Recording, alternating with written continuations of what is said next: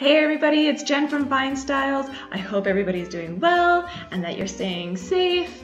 Today we have another really great wine that I'm excited about, and this time I'm super happy because it's a red. Yay! So the wine that we're going to be trying today is called Mariposa, which actually means butterfly in Spanish, and it's from Chile, and it's from the Maule Valley, I hope I'm pronouncing that right, and the La Comilla subregion, and even more particular, the vineyard is called Tabontinha. The Gillmore winery was started in the 1990s by Francesco Gillmore and his daughter Daniela, and the winemaker is actually Daniela's husband, which is Andreas Sanchez. So this is actually from old vines. The older the vines, the more concentrated the yields are, so smaller yields meaning more flavor. And to stress it even more, they stress the vines by doing something that is called dry farming, meaning that they don't do any irrigation. So only the rain that they get in the winter and the spring is the only water that these grapes see. 800 millimeters of annual rainfall happens here. To give you some perspective on that, we get about almost 350 to 500 milliliters of annual rainfall here in Calgary. So they only get a little bit more rainfall where the grapes are grown here, and there is no irrigation. So these vines are stressed, but that's actually really good for it because it's just going to concentrate the flavors. These vines are actually grafted onto old mission vines. Now, fun fact, mission or Pais or Criolla is actually the first grape to be planted, or the first grapevines to be planted in Chile. And they're on the original rootstock of Vitis vinifera. There is this little louse that made its way on a rootstock from America all the way over the ocean into Europe, and the wine industry almost shut down because of this tiny little louse that eats the rootstocks. But in Chile, because they're so protected and so isolated by the Andes Mountains there, because they're right next to Argentina, Chile is just right there on the coast. Hopefully I'll throw up a map. They are so isolated by the Andes Mountains that the louse actually didn't make its way over there. Ooh, today we're going to be doing a recipe too. I hope I mentioned that at the beginning. If not, then we are. Ooh, already smells of like berries, just lots of berries, like all the berries, like blackberry, raspberry, just wafting out. Ooh. You can't even see through it. Sorry, guys. You can't even see through it. It's so dark. It's so concentrated. Oh yeah. Okay, this is gonna be amazing. Oh, it makes me want to cry. Oh, it's so nice. It is like ripe.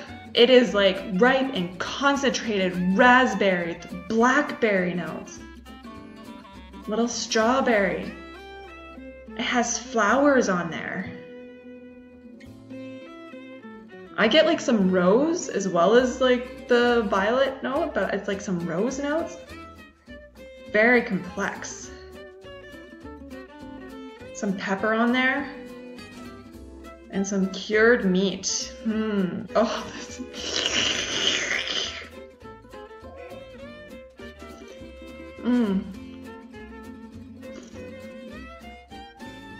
Great acidity. Lots of blackberry on there. Lots of raspberry, lots of strawberry, all those red fruits that I mentioned again. Those white, like that white pepper note on it.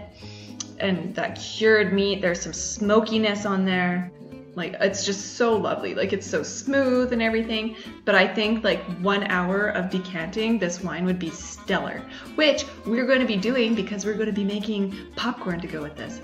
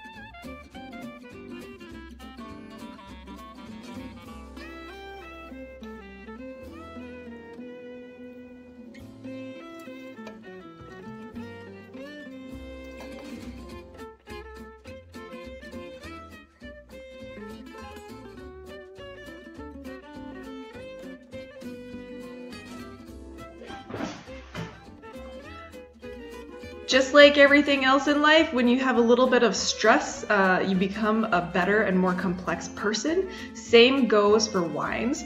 When they undergo some stress in the vineyard, it just creates this amazing concentration and amazing complexity. And I can't believe that this wine is 25% off. I'm gonna be buying like 12 packs of it. It's so good. La, la, la, la, la, la, la, la, la, la, la, la.